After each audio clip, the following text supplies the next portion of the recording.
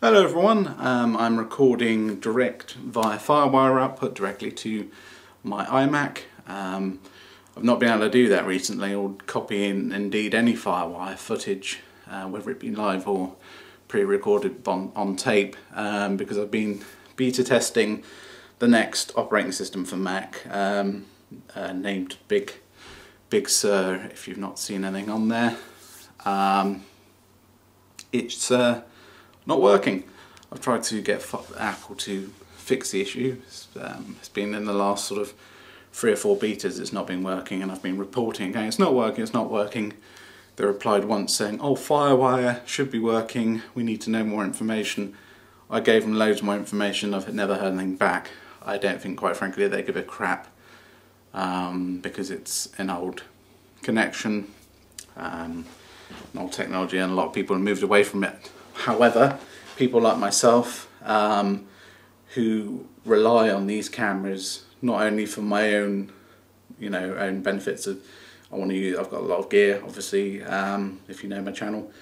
I've got a lot of HDV gear and all sorts, and it requires FireWire, but also because the odd work that I do is video archiving, which again is because people are sending me their old tapes because their camera's broken or they don't have the right connections and they know how to get that onto the computer. So I need to have that working.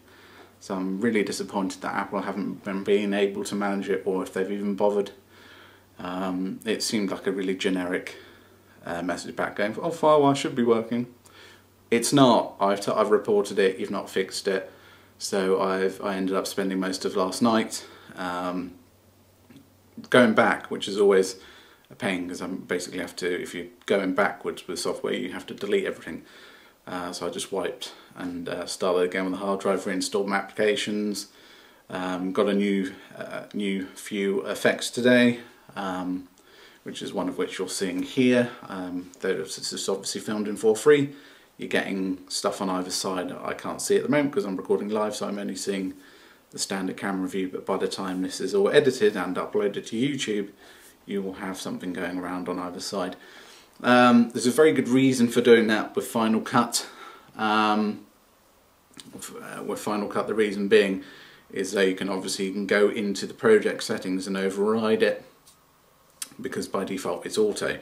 So it bases your timeline, your project settings, based on the first thing that you put into it.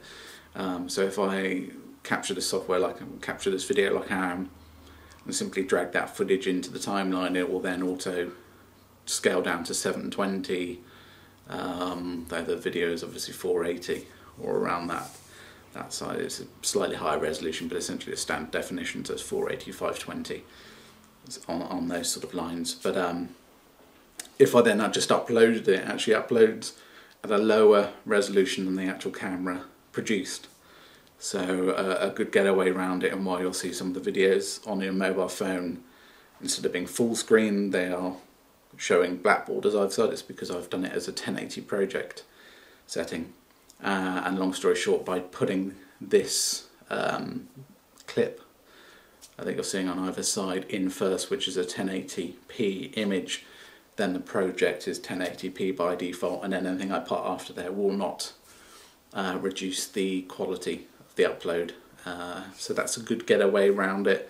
If you're uploading a lot of 4:3, yes, you can manually overdo it, you can manually change settings, but if you've got a 1080p intro like I have now done for a few ones, I've got the actual Handycam intros and stuff, that's all 1080p footage. Drop that in first, anything after that, it doesn't matter, it's still going to be output as a 1080p video, and then YouTube at least the video looks the best it can do, basically, without you seeing it raw from the camera to a TV, which again always looks better, but it's just YouTube compression.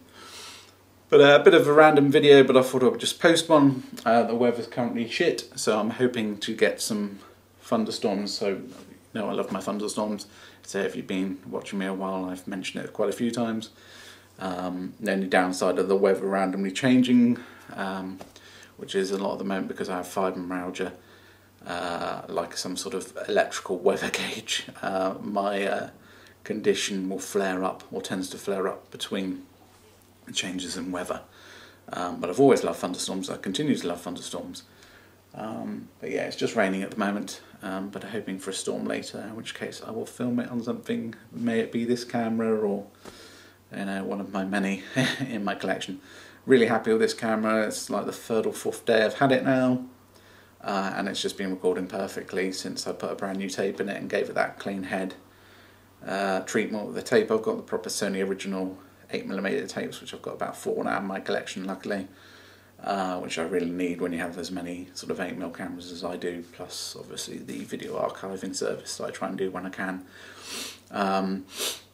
It's made the camera work like perfectly brand new. But this is just to say live. This isn't. I didn't need to record this on a tape. It was a waste of a tape really, because I'd have to record over it really, because these are just it's a YouTube video direct. So I know it was as a thought, just get the camera plugged in, get it working. Now that I can enjoy the connection working again, it looks like I'm going to be stuck until Apple fix their way. I'm going to delay when this new Big Sur update, or however they want to pronounce it, comes in, I think October, or sometime in October, so very soon. Obviously it's the 30th of September today.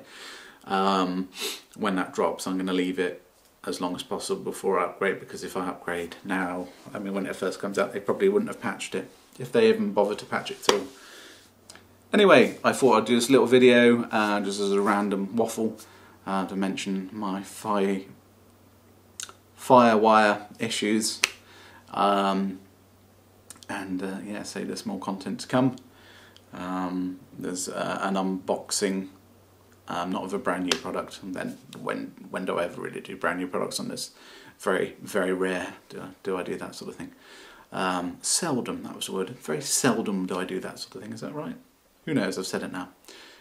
Yeah, I've got a CD cassette Sony boombox coming to me, picked up for pittance really on eBay, so I will be demoing that when it comes, hopefully tomorrow.